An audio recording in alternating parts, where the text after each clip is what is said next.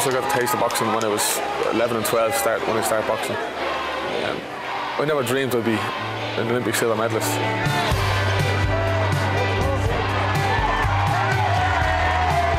Kenny Egan is a success, and he happens to box.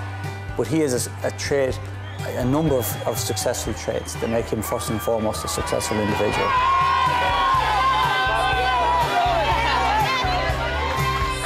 Like, I made her day, her 2 weeks. She was so proud to be the mother of an Olympic silver medalist, and I was proud to have her as a mother.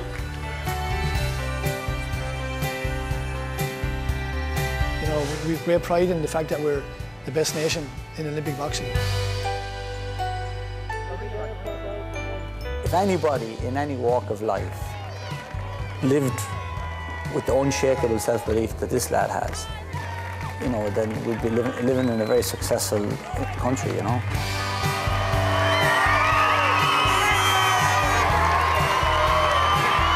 To be honest with you, when I got onto that bus in the airport and come home through Neilstown and back home into Clondalkin, it was like I had won the gold medal. Kids were screaming, "Henny, you are robbed, and you're the Olympic champion," and the atmosphere was electrifying. It was amazing. I think there was 4,000 people outside my local pub, screaming and shouting. I couldn't believe it. I didn't think it was going to be that big, you know. Unbelievable. That's something I'll take to my grave.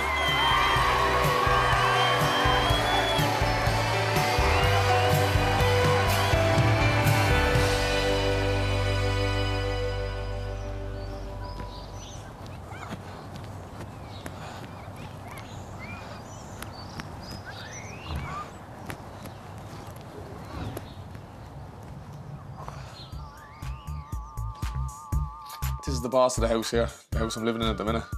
This is my mother, Maura Egan, also known as Ma Egan.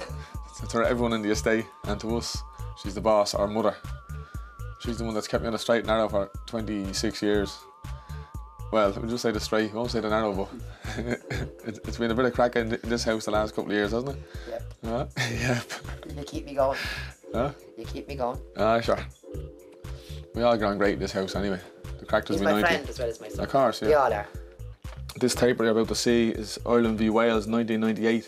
Yeah, that's myself, look. My God. You're very young there. Unbelievable. I was about 16, I'd say. What do you say, only a pup? Only a pup. Look at little innocent face on me. 16 and never being kissed.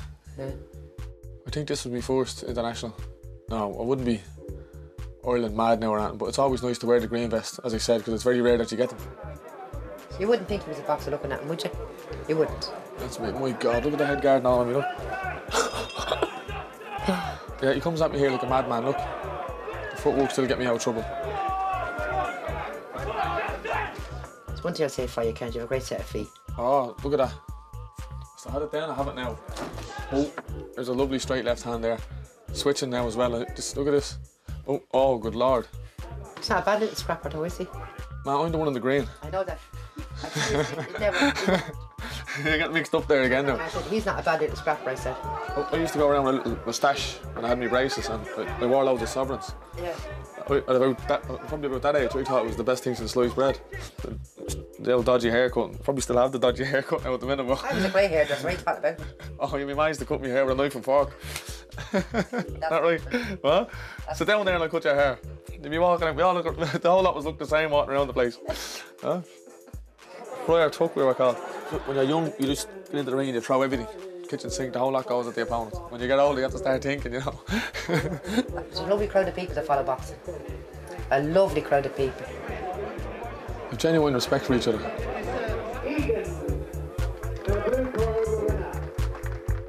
That's me there, is it? You fell over the bike, remember? Oh, that couldn't have been... I wasn't that age, was I? Was, yeah. You got the bike? I got a BMX. Yeah. And I went up a couple of steps. And there was a sudden drop off about that height, about 3 or 4 foot. I went over the handlebars and broke the wrist. The following day, he was going across. Because I left Our Lady's Hospital with you. He was getting stitches in his leg, and the following day we were there with him to get his arm in it. It's hard to believe now you pointed at me and says, I'm going to see you at the Olympic final in 2008. I'd laugh at you. Standing there with a broken wrist. That was when I made my first Holy Communion. John's in his tracksuit there, right out the back garden in this house. With my father with black hair at the time. it's silver now. I made a few bob that week, didn't I? You did, yeah. Huh? It was all taken off. Still have it. I still have it. Got deep pockets and short arms. That's what it is. It's not my fault. It's all under that mattress there. Yeah. I'll give you a look in a few minutes. Yeah. Must be very bumpy at this stage. It's actually the old bed's starting to very- rise there. I'll very be burning my arse off that night now when I go to bed at night time. That bed.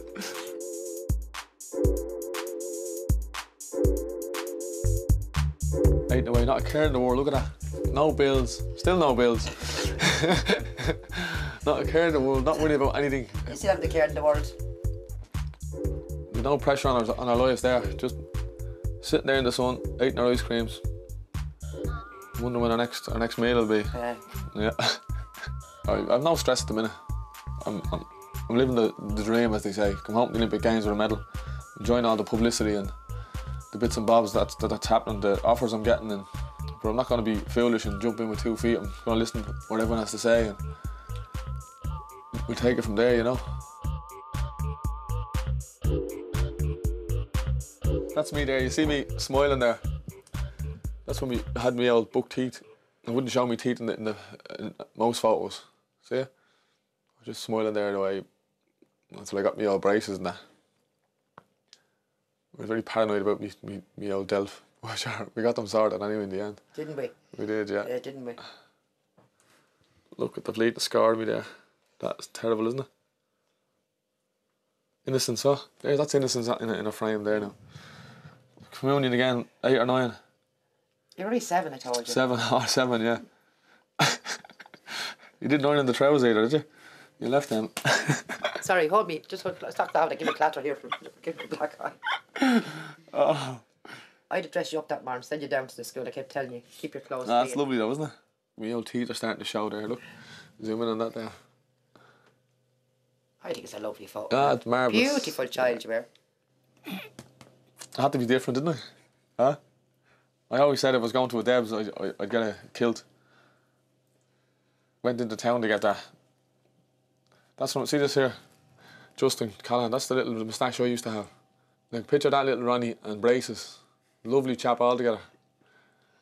I still have no problem with the women though, I have to say. When my father never boxed, he loved watching it on TV and that.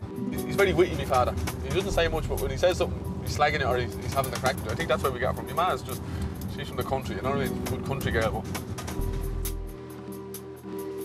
That's how well we get on. We're talking about all sorts. But I know loads of families and they all have their own friends. We all have our own mates, but when we get together, the slagging is mighty, you know? Even when he's working, he comes home at 2:30 in the afternoon. He'd have a 4-hour break. He'd come in, he'd cook the dinner, and then he'd head off again. It's just in him. I can't cook. I can make a great scrambled egg and toast. That's as good as I get. But it's natural. He's 4 or 5 pots on at the same time, and he knows everything. You know about boiling stuff and cooking stuff and everything else. And everything just ready then at one time. Boom, onto the plate. There you are, lads. I'm going back to work, and off he goes.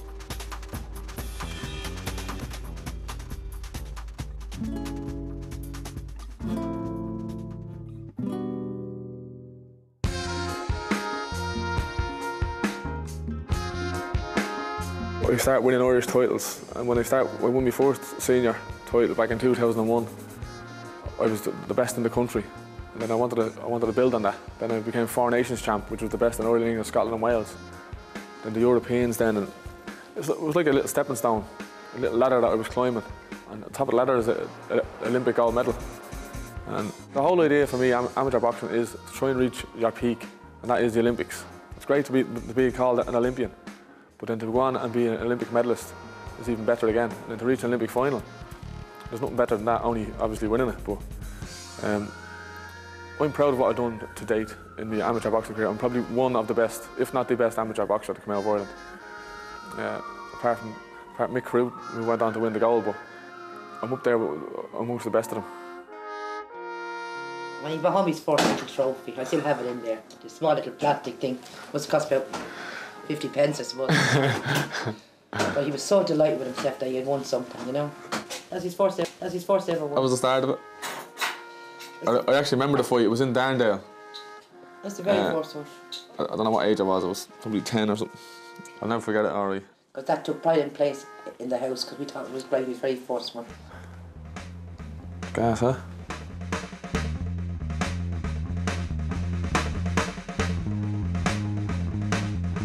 It was the eldest brother, Willie. He got into it in Neilstown. And he was boxing, and I was only a pup. And I remember him coming in every couple of every week or something, he'd pop in. And he was asking me, man, for subs. And I didn't know what subs meant. I was saying, what's subs? And this was in my head for months and months and months. And then I was about 8 or 9 at the time. He said, come on, I'll bring you out to the club. Now, I didn't know what to expect. I walked into the same school hall, and there was loads of animals and elephants and all sorts, all painted on the walls. It's a primary, or a little primary school. And I was saying, this couldn't be a boxing club. Now it was naked room, nothing in it. Then they started taking out the bags and hanging up all the bits, and then it turned into a little club, you know. Started off with a little bit of bag work and whatnot, and started training. That's how he got me into it then, and that's how we started off. And then I found out what the subs was. You paid every week for your fees for the gym, for the club. But he's the one that got me into it. 12, 11, 10, 9, ignition sequence start.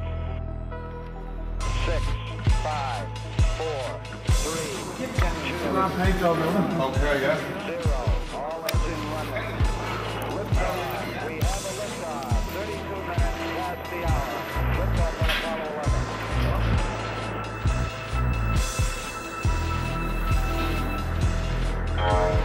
Outside, John, come on, we're seeing a box of big about.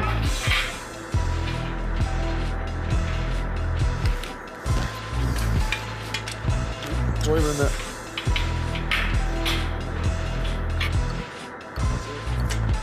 That's all you want is something like this. The fact that we have to take it up and put it down all the time. It's a bit of a pain, isn't it? 30 years. This is 30 years, this ring, is it? Sorry? This ring we have, it's in operation. 30 years. 79, yeah.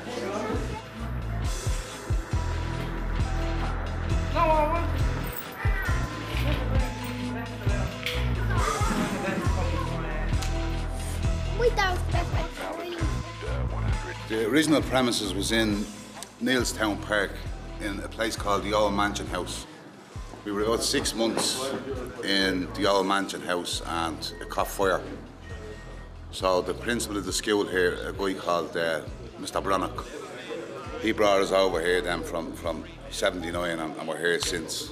So hopefully in the next 6 months we'll be going from here then to about 200 yards across the way there. And hopefully our new club will be completed. Occupies a position of preeminence. Can we help decide? In the 30 years in existence here, we're at the producing something like 50 national titles. And in the last 10 years, we've actually reached 10 senior finals. Alex was a runner-up this year. Gareth Dunn was a runner-up in 2003, and Kenny has won 8. So it's not a bad record for the last 10 years working from facilities like this. As you can see, the club is thriving here. We actually have a waiting list here, as long as we arm. And I think at the moment now we've 60 members. We've had to get an extra 20 members since the Olympics in the last few weeks, you know. So it's all good, it's all positive. And we've had lots of signal as Apollo 11 goes behind the moon.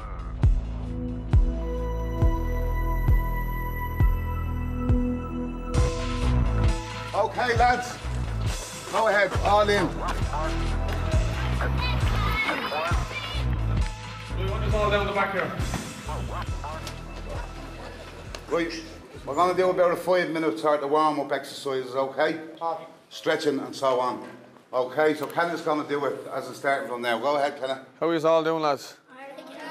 He's all well, yeah? Right, good stuff. Right, we're going to start off with jogging on the spot. Let's go. Get your knees up now. Nice and high. That's it. Nice and high. Oh, knock it out. That's it. Make the noise up. And jogging on the spot again. That's it. Punch it out front. Nice long straight ones there. All the way out, full extension. All the way, elbows in. Elbows in, that's it. All the way out. One step forward, one step back. That's it. Hands up, chin down. Fire, fire. On, Egan. 2.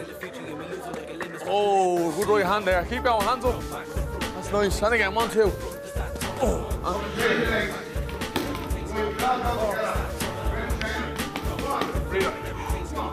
This is Leon. Leon's the youngest member of the club. How old are you, Leon? 6. 6 years of age. 6. Right, relax. Have a break. Good stuff. Hands down, relax yourself. That's good.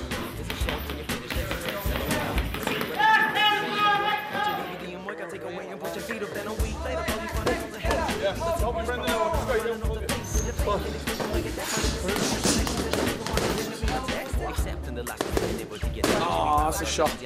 That's nice. Right hand to the body. Right, so it's the feint, that gets you in there. Boom, nice and quick. Throw that force, that's your key in. Straight to make me believe it. Boom, boom. Yeah, nice and straight. Feint that. Bang in the right hand, yeah? All I can tell you is get fast starts. Right, you don't be going in there after the second round or after the first round and you're 2 or 3 down. It's very hard to pull back points. Right, you're getting in there, your first round is your most important. And they tell us this in the stadium with the high performance, and I'm an outfielder now at this stage. You know what I mean? But I'm still learning. You have to get a fast start. Get in there, get your points, support them if you can, push them back, get your points. Then I'll give you a bit of leeway then when you're fighting in your second and your third round. But a good hard first round, good second round, and your last round finish off on a high. But that's what you need. You need the preparation. Once you have that, you'll have the confidence. And when you have the confidence, then you go on then and take on anyone. And give yourself a good hard 3 rounds. If you don't win the fight, you don't win the fight. But as long as you give 100%, that's all you can do. Good stuff. Good stuff. Right, out onto the bag there. Next, if I have in the ring here and I'm teaching them something, it's up to them to go off onto the bag now and practice it. You know, and that's the whole idea, is improvement all the time. Improving your game, improving your fitness. That's what I told you. Preparation is vital. There's one thing you can't do in boxing, and that's cut corners. You're in that ring and you're on your toes. You're in here on your own, and if you're not fit and you're not ready, straight away you're going to be found out. And simply you're just going to get hurt. Simple as that. For the boxing game, it's a working man's game. It's a working man's environment. We're all here just to better ourselves. Like I was when I walked in here 18 years ago. I'm looking at it now and I can see myself as a kid like them, in here sparring and doing pads with no humps and that. Getting onto, you seen the bag over there we have, the green one. That's older than me, like, you know. But it's great to be back here now for the night and seeing the talent in the room. If I was to become coach of any team, it'd be my way or the highway type of thing, you know. It'd be very firm and strict, because that's how I got it off the coaches I was with. Oh, good shot. Good stuff, lads. Lovely.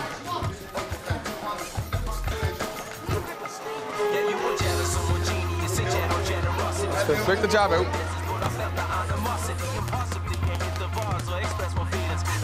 Do the same way as a bang of potatoes. Very small fry. That's nice.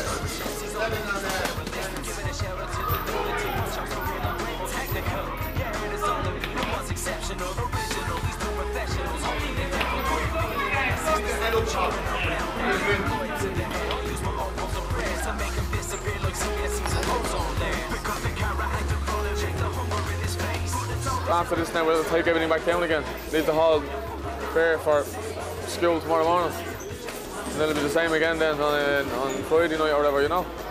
We are best. There you have it. I was how old are you? Who's 8 here? Me. Yeah, I was his age when I turned up into this club. I was your age when I started. What? Yeah. Are you in this school, yeah? Yeah. Are you a good student? Yeah. Alright. You're a liar. Not bad. Are you? Sometimes I have to do it in boxing. Oh no, that's only for in here. Nowhere else. Right.